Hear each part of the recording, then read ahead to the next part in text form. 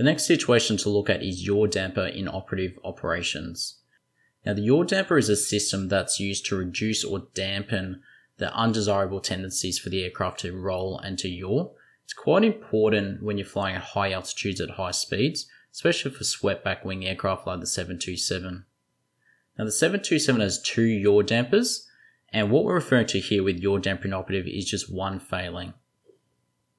The penalties for yaw damper in operative operations is found on page 5-3, but you'll find there's not really much written there. That's because there's not many penalties for flying with yaw damper in op.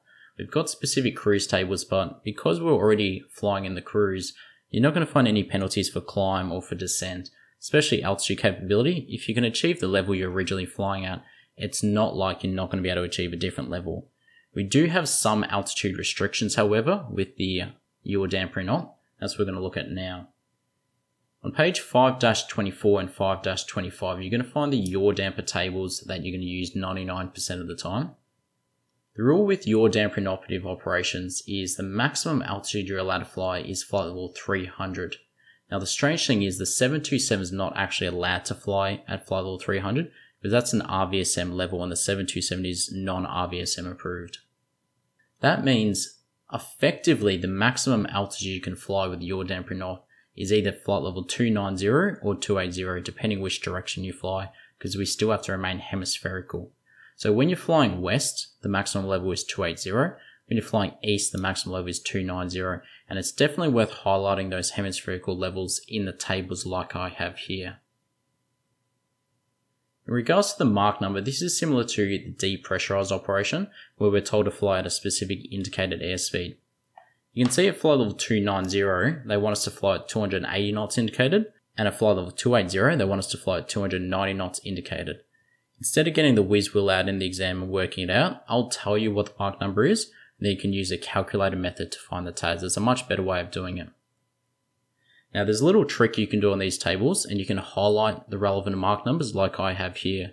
So at flight level 290, we're going to be flying at Mach 0.73. At 280, we're going to be flying at 0.74. And if you need it for flight level 270, it's 0.75. And for 260, it's 0.76. In the exam, you'll generally only need 290 or 280, but some practice exams ask you about flight level 260 or 270, so I've given you the Mach numbers for that as well.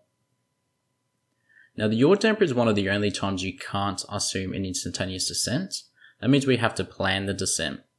The scenario will generally look like a flight at, say, 330, flight level 330, a yaw damper fails, and then you descend down to the relevant level, so whether you're flying east or flying west.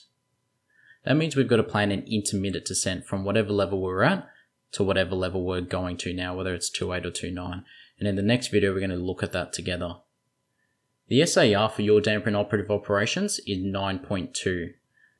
Now you might have thought it's a little bit more than that, but because there's no actual drag hanging off the plane, there's nothing wrong with the plane in terms of drag or performance penalties. We just happen to be flying a little bit lower, which would increase your fuel flow.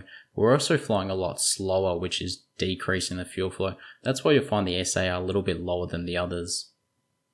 So in the next video, we're going to look at a scenario where we're flying along, yaw damper fails, we descend down, and then continue flying with the yaw damper failed.